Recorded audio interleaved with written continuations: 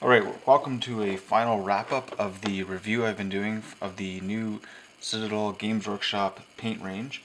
So I'm just going to kind of summarize things in this post and maybe have some closing thoughts. So looking at some of the guys, the bits and pieces that I tried out. So I used the sort of the orc skin layers on this guy here and used the washes and glazes. Tried out some of the metallics and I'm quite happy with how they turned out, albeit the pigment size, so the flecks inside the metallic seem to be larger than usual, so it gets a bit more sparkly. It's probably impossible to tell on the video, but a little bit of difference there. Whether that's a good thing or not, maybe it makes it a bit more realistic, I don't know. The reds there, so the foundations work, the bases work just like foundations. The texture paints and the dries, they work kind of the way that they're meant to. You end up with decent results with minimal effort. There's the dry Necron compound on there. The Devlin Mud, equivalent to Agrath Earthshade, or whatever it's called, is great. The Newland oil is just like Bad Out Black, no difference that I could tell. When I did actually it wasn't even that one, it was this one here. That's Bad Out Black and Newland oil on one side. And then we have the glazes, which are a nice addition. Yeah, so I guess the biggest issue with this whole range is that Games Workshop discontinued the existing colors and chose to make new ones that were not the same. So Bal Red Wash is no longer in existence. You have this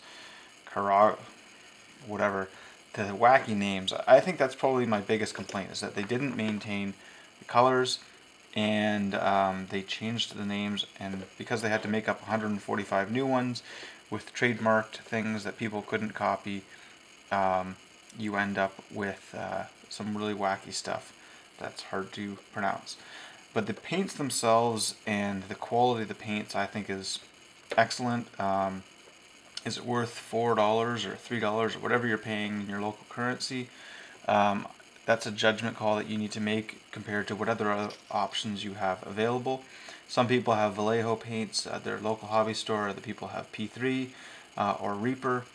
All of those are excellent paints, and really what it comes down to, what can you support locally, where are you going to get your ideas from, and how are you going to get your models painted. So for me, I think that this is a great option. Games Workshop paints are available everywhere, so the supply chain part of it makes them something that you know you're going to be able to get in the future. Games Workshop's consistent. I think the last time they changed the paints this drastically was 2003, so you know these are going to be around for quite a while, and so you shouldn't have a problem getting the exact same colors, and it's an investment that will last quite a while. Not that I'm trying to convince you to ditch all your paints.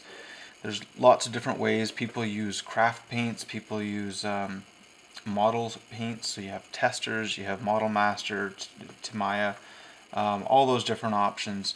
So don't feel like this is your only option.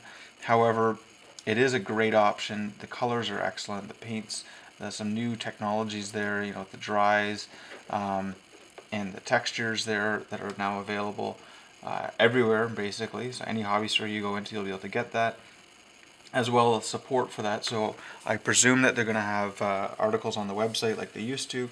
As well, the White Dwarves will have lots of painting tutorials anytime new stuff comes out. So you'll be able to find out how to paint your guys, and you'll have lots of support that way. And of course, people making videos online will have to support the Games Workshop stuff, because theirs is the biggest thing in town. So you know you'll be able to find good videos for this and get lots of tips online. So I'd say the paints perform as they are meant to, and the color range is very very full and complete. Overall, I think it's a nice addition. I would have preferred that they kept the names of the old colors as well as the same colors, but well, They didn't ask me, so I gotta live with what they chose. So hope you like these videos in the series. Let me know if you have any other questions and I'll answer it in the comments.